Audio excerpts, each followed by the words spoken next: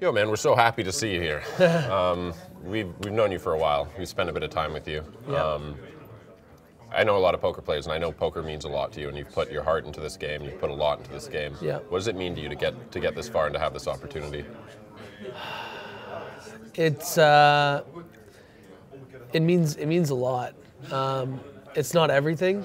I think people often use that expression like it's everything to me, and it's really not. Poker used to mean everything to me, but I realized that poker and money weren't actually things that made me happy, and that they were actually, you know, a symptom of like my brain, where it's just like I really like needed to be challenged on like sort of this epic scale, where I just like wanted to climb this ridiculous mountain where it never stops, but maybe in a part of my head thought that like it would stop.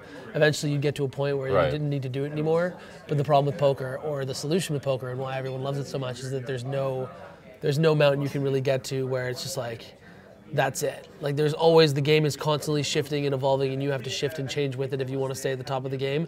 But if there is one mountain that's kind of like the one, it's the World Series main event. So I'm extremely grateful to be a part of it, but it doesn't mean the world to me. It is the only thing that matters in the context of poker, for sure. The biggest thing. Yeah. Do you think it was that attitude that drove you as a younger person to excel in video games as well? Because I know that's an incredibly competitive world, and you succeeded in it, and you were traveling all over the world, and it looked like you had the same drive in that you brought to poker later. Yeah, I mean, I think that what happened to me in Counterstrike towards the tail end of my career is that I think I was skirting a little bit on my reputation towards the end. I think I'd lost a step or two. I was the equivalent of like, you know, an aging baseball player or something like that, who still knew how to win championships and still had a little spark, but I was like past my prime.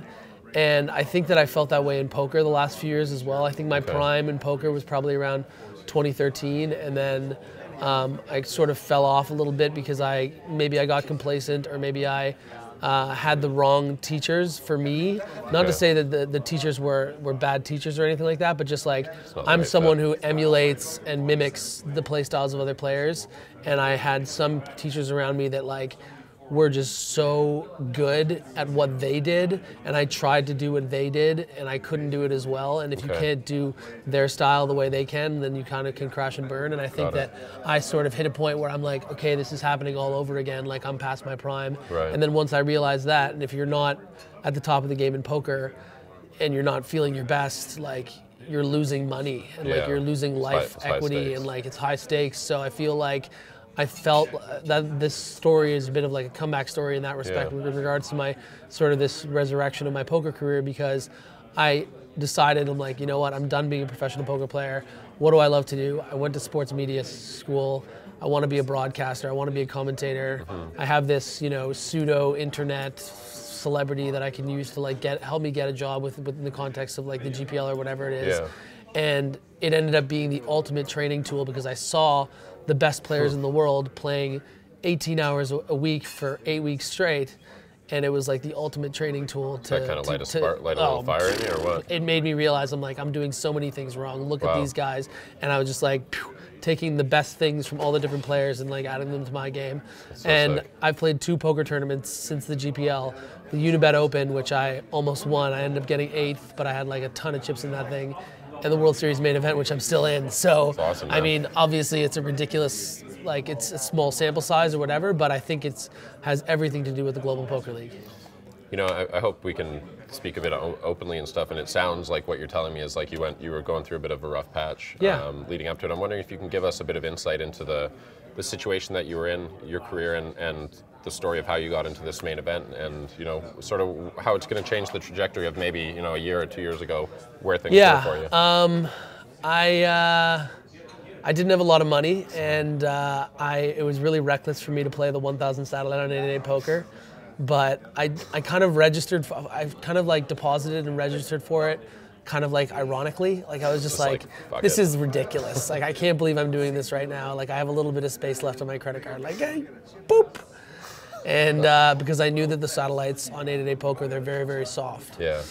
They're some of the softest satellites. They're probably the softest satellites on the internet because they have a great step program there at 8-to-day poker running from a lot of rec players there. A lot of recreational players that get a chance to be in the main event.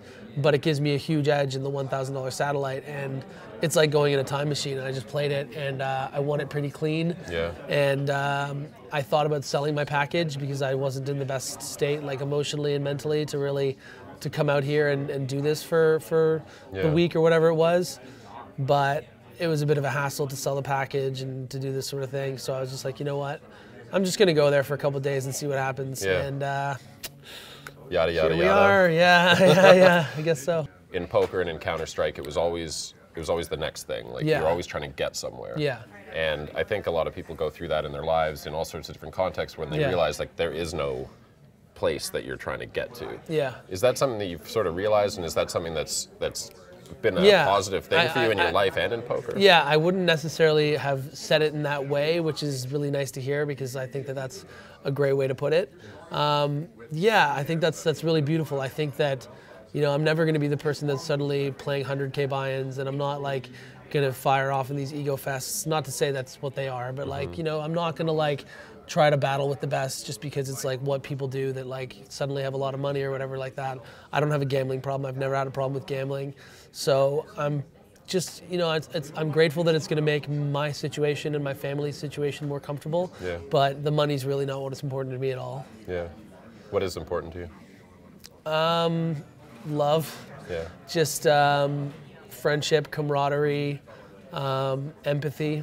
Those are what's important to me, yeah. Cool, man. Well, I think people have a lot of that for you. Thanks, I appreciate that. Congratulations, Griffin. Cheers. Good luck, man.